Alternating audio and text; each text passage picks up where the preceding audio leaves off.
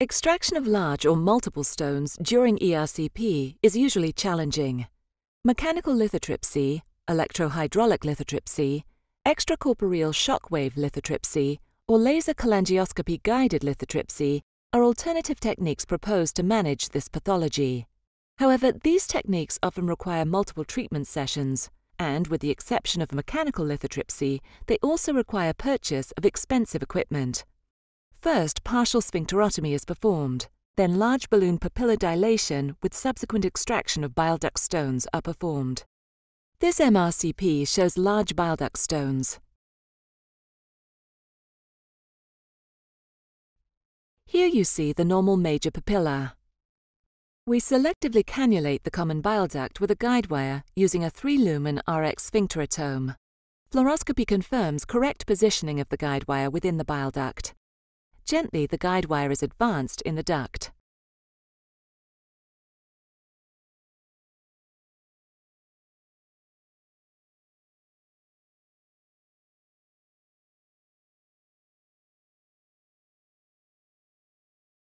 Injection of contrast shows a dilated common bile duct with macro-lithiasis. Leaving the guide wire in the intrahepatic ducts, a partial sphincterotomy towards 1 o'clock is performed. You see that the cut is carried out until half length of the papillary roof is cut.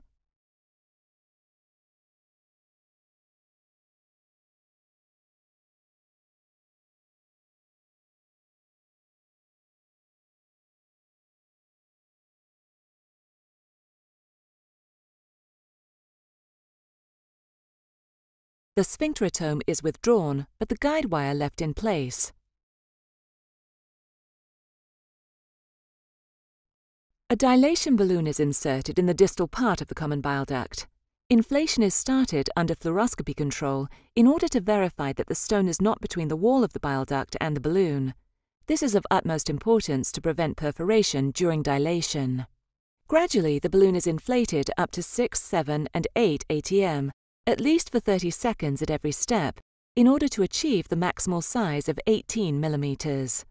Keep the balloon in a stable position throughout the dilation to avoid complications. In the present case, we choose a balloon with a maximum width of 18 millimeters. It is crucial to choose the balloon size in accordance with the size of the bile duct and of the stones.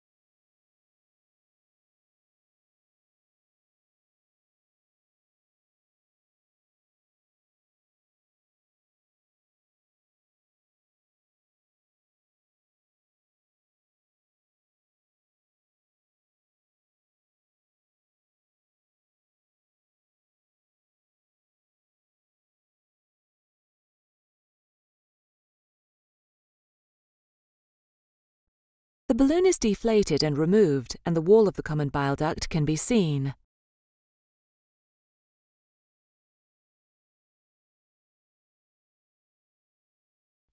Now we employ a standard extraction catheter balloon to extract the giant stone under fluoroscopic control.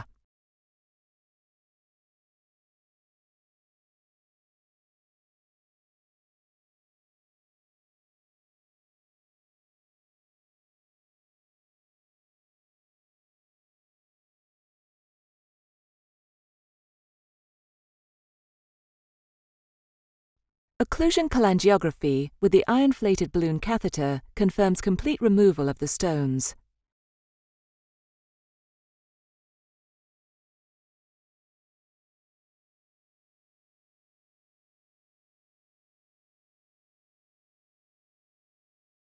With a Roth net retriever, the stone is grasped and retrieved. This was done on the patient's previous demand.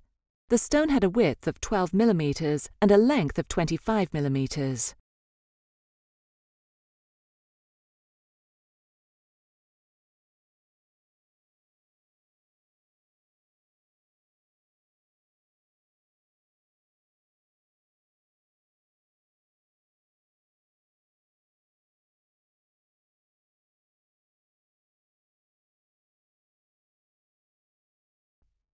Partial sphincterotomy plus large balloon dilation is a safe and effective single-stage technique for extraction of giant or difficult lithiasis of the extrahepatic bile duct. This combined procedure can be easily performed with standard endoscopic accessories and used safely by experienced interventional endoscopists. Overall complication rates are comparable with that of endoscopic sphincterotomy alone.